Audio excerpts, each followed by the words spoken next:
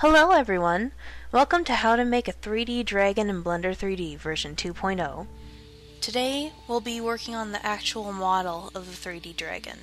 Before you watch this, make sure you check out the other link that I'm gonna put up in whatever corner here for the basics. Hello again, welcome to Meek0's Blender tutorial, How to Make a Dragon.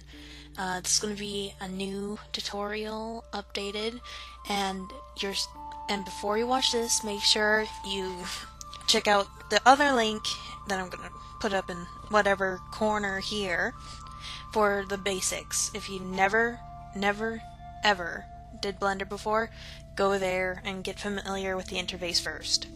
Okay, now we're going to start. We got this screen, and we're going to do split area. There we go, we got it back.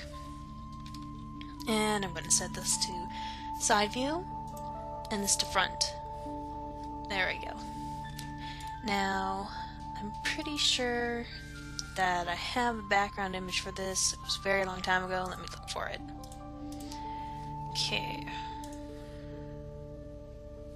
Just gonna pause. Okay, yay, I found it. I'm just gonna get it again.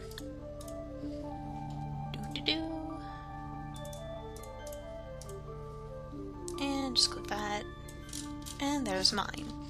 Now, if you check the description, you'll be able to find a link to a very similar dragon that I've drawn just for you guys. It looks almost exactly the same, it just doesn't have the fuzz.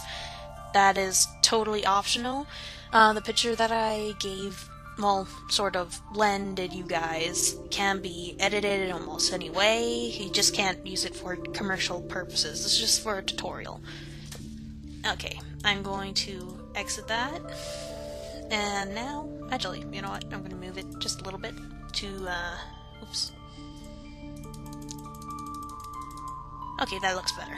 Sorry, I just wanted it there for whatever reason. I'm gonna save it. Remember to save. Okay, I'll just save it Dragon.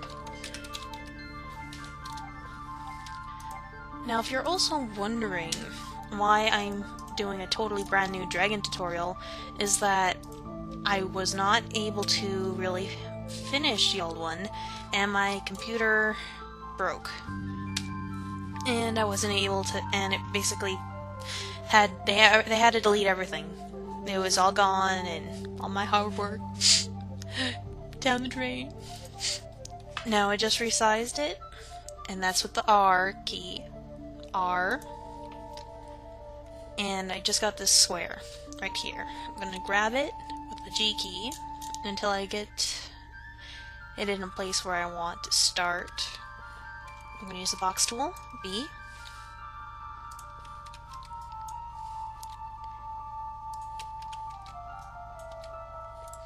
Now, unlike the other tutorial that I put up, this dragon is going to be extremely low poly at the first part, and we'll slowly get into detail. Well, depending on how fast you learn from the tutorials, it'll be slow or fast, whatever.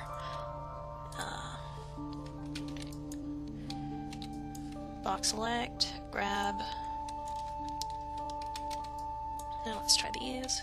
This is the extrude button. Size it. Grab and rotate. Grab again. Extrude. Rotate.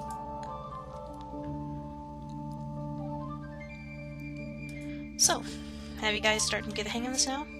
Right now we got a few boxes, we learned how to extrude to our picture. Now, let's go to the mirror modifier. I've also covered this in the other tutorials, so hopefully you guys remember. We're going to use loop cut. We're going to press the middle mouse button so it goes in the middle, and now we have a line there. Use the box tool to select all of these boxes over here, and just delete faces. And that's with the delete button. Go to modifiers, add modifier, and mirror, and do clipping. Now whatever we do on this side, it'll happen on that side. Now let's go back to modeling the dragon.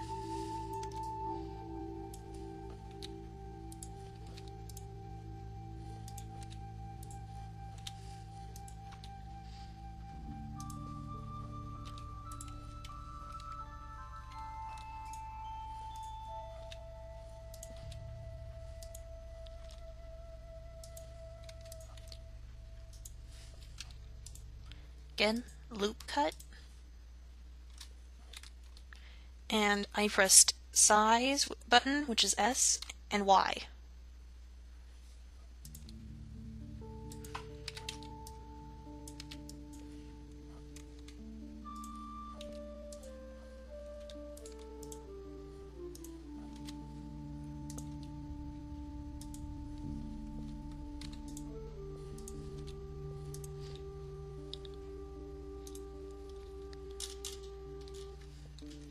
Now we're going to the tail. Basically, you just extrude.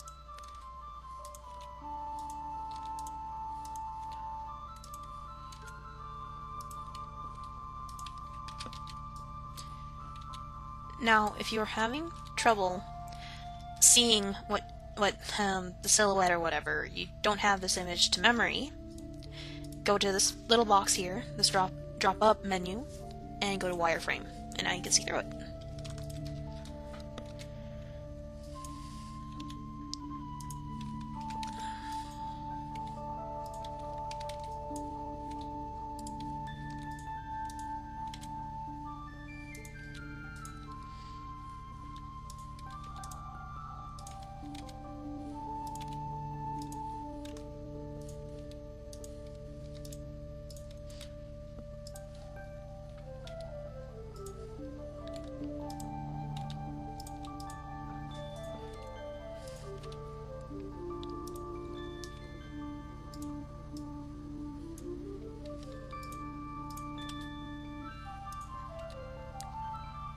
And now we're going to use a different key.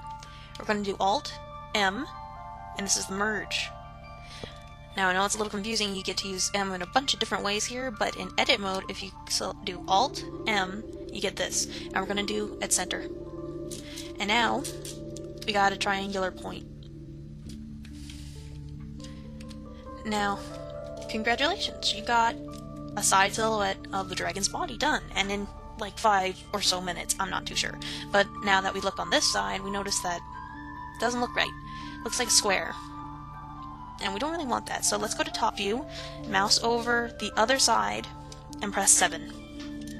And this gives us a nice top view of everything. And that's numlock 7. Make sure numlock is selected before you do that. And let's just fix the tail. Put that over to the center, so now it won't move. And just use the box select, click on left click on the arrow, and move it there. And just do that with all the vertices until you feel like it's okay.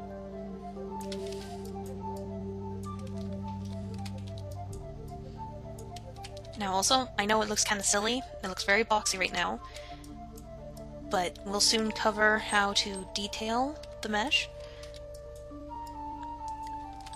in the later tutorial.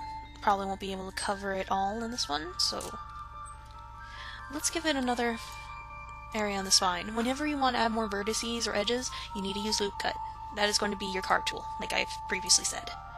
Now I'm going to go like that. And I'm going to go in this mode. I'm going to do size and press Z. There we go.